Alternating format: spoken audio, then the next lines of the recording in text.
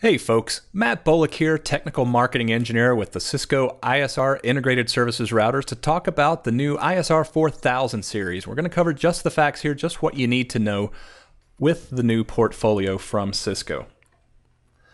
Now the ISRs, the Integrated Services Routers, are the latest. The ISR 4000s are the latest in a long heritage of Cisco branch routers going all the way back to the 2500 series in 1993, the first Cisco platform dedicated for branch environments.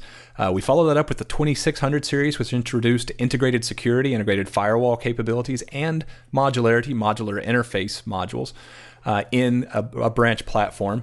After that came the integrated services routers, which also integrated voice and along with security capabilities in the branch router.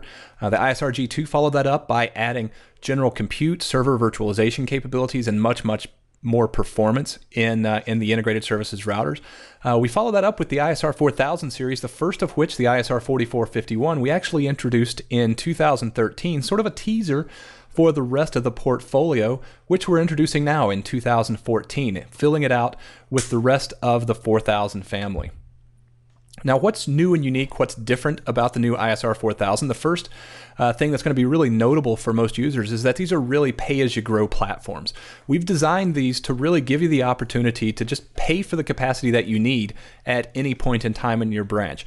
We do that with a couple of different features. The first is the ability to add in applications and add in services remotely on the platform, and that comes both in the native internal services capabilities, a built-in virtualization inside of the box, as well as the ability to add in virtual machines through server blades with the Cisco UCSE series. The other way that we implement pay-as-you-grow is really what we call performance-based licensing, really which means that you're only paying for the performance that you need out of your branch router. As your branch grows, as you have more bandwidth needs in your branch, you basically turn on a performance-based license and dramatically increase, either doubling or tripling, the performance of your branch device. Of course, we do have, just like we introduced with the new 4451, a completely separate control plane and data plane in the ISR 4000 family. And that services-aware data plane is really unique in the entire industry, especially in branch environments. That we've really designed these platforms from the ground up to really be layer 7 forwarding boxes. They're really not your typical layer 3 or layer 4 type of router that we're accustomed to. These are really branch platforms more than they're a traditional router. And of course, that virtualized services framework and UCSE series built in gives you a couple of different options for running your traditional virtual machines and your appliance applications inside of the branch, either through an internal hypervisor inside of the ISR 4000 or through the additional UCSE series server modules that fit into the ISRs. And of course, all of this on a platform that's designed to price and cost you about the same as the current ISR G2 generation and be about 4 to 10 times faster. So you're getting a much more capable, much more powerful platform for about the same price. We always try to do that with the ISR family. One other thing that we're doing here is dramatically simplifying the portfolio in terms of deciding which platform fits into which need. Now, currently with the ISR G2s, we have about 11 platforms that fit an entire range of performance and capabilities and slot module counts across the board. Well, now with the ISR 4000s, we're only going to have 5 platforms that fill all of those needs. And what we've done here is we've given you an array of interface densities across the portfolio. You don't have to go all the way up to the highest end platform, the 4451. If you do want to do voice aggregation or T1 aggregation, you can do that at a lower end within the portfolio. And if you really just need Ethernet in, Ethernet out, there's really no need to buy a 2RU or a 3RU platform the way that you do with your traditional ISRs. You can do all of that perfectly fine in a 1RU platform with the 4431, for example. Also with performance-based licensing, we're actually getting 10 different performance levels, even though we only have 5 different hardware platforms. So the way that you look at this is the 4451 is basically a 1 gigabits per second platform out of the gate with the entry-level platform. And then if you add a performance license onto that, it basically doubles your performance up to 2 gigabits per second of total system forwarding, and that's with services. So these all have a very flat performance curve as you add services, we really maintain that performance level. And that's really what we can do with our separate data plane, our dedicated data plane with multiple CPU cores, all sharing the load of those services and those features. And really what we're doing is we're just turning on and off some of those data plane CPU cores, depending on what performance level you have licensed. So we're able to hit all the way from 50 megabits per second on the 4321 up to 2 gigabits per second cleanly with only 5 platforms and 10 different performance levels in there. Now, of course, I did mention that we do have service virtualization inside of the ISR 4000, basically built in to the boxes themselves. iOS XE, the system architecture software that these platforms are built on, same as the ASR 1000, is an entirely Linux-based environment. And so within that Linux environment, we do have the capability of running virtual machines.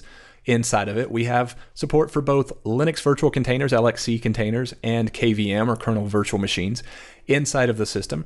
These are really designed to be virtual machines that replace some sort of a network appliance, some sort of an appliance already in the branch that provides some sort of an additional network functionality or data functionality inside of the branch. Now, one stipulation that these containers do have to be signed by Cisco, digitally signed by Cisco, and that's really just there for security and stability of the platform. These are mission critical branch platforms. The entire branch relies on the ISR being up and functional, and that's why we just want to verify and make sure that these applications, these virtual machines, are going to be robust enough to run inside of the router itself.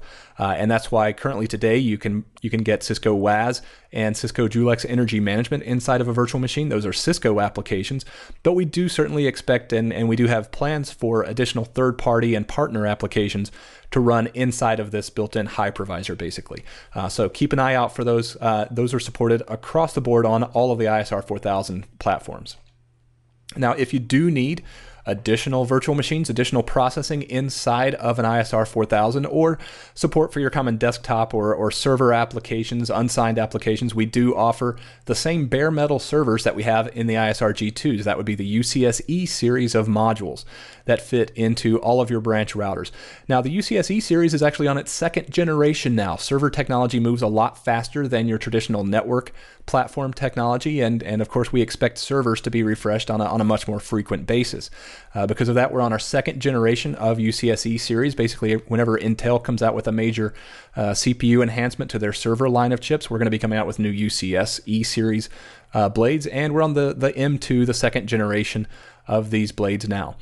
You get a variety of different performance options here, all the way from the single wide service module UCSE 140, which gives you 4 cores of x86 CPUs with 2 drives, either hard drives or SSDs there, with up to 16 gigs of DRAM. Moving up to the double wides, you get 3 drive bays for either hard drives or SSDs, and up to 48 gigs of RAM in either a 6-core or an 8-core now available double wide CPU. And these are bare metal servers, so you can run absolutely any operating system or any hypervisor that you want onto these servers.